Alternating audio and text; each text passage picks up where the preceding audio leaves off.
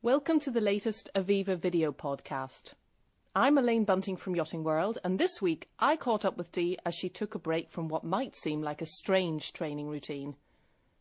She tells us why pumping iron like a bodybuilder, skiing across hills in Bavaria and climbing up ropes in an army base is going to help her sail the demanding new Aviva. The 6 weeks that the boat's shipping for is actually going very quickly, but it's really valuable time for me to catch up with my personal things I need to do, like see the dentist and the doctor, so that I don't have any problems when I'm at sea, but also get that input from other specialists in different areas, such as climbing the mast or such as my physical training and preparation for the sailing. The boat itself is a nightmare environment for picking and lifting heavy objects. We have to pull really heavy sails, large sails, from below deck onto deck and then hoist them into the air. And the amount of space we have to manoeuvre ourselves down below is quite cramped, so we're always at strange angles that are very prone to giving us bad backs or bad legs or knees or hips. So what I'm trying to do is strengthen my core stability, and in particular my lower back that could be prone to injury. And by deadlifting and squatting large weights, that's really helping the strength in my back as well as my legs that stabilise my body when I'm at sea.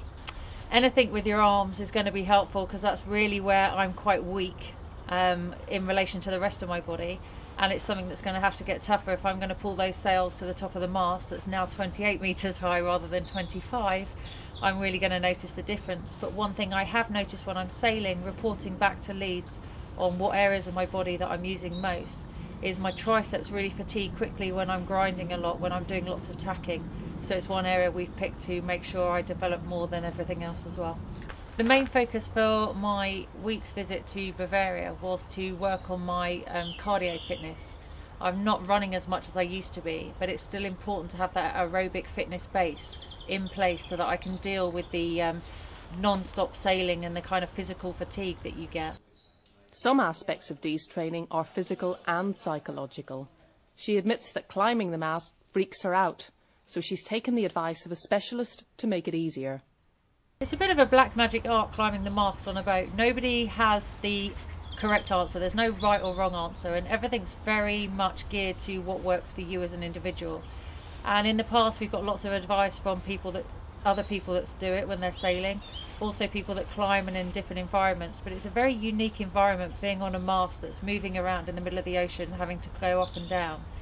And I wasn't convinced that I had exactly the right gear to do the job at hand, so I seek the advice of Chips Rafferty, whose specialism is canyoning, who work with single rope techniques going up and down.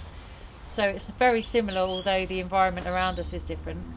And he advised me on the gear that I was using, what gear he would suggest I use, and little techniques that would get me out of trouble. And even with the short afternoon I spent with him, I learned tips and techniques that would have got me out of trouble when I was stuck up the mast on the Aviva Challenge. So I really feel it was beneficial, and if nothing else, increased my confidence to go out there and practice and to make it one of those things that I do naturally. I practice sailing, I should practice climbing the mast as well. You can follow Dee's training and her preparation for the Vendée Globe non-stop solo round the world race later this year at www.avivaoceanracing.com.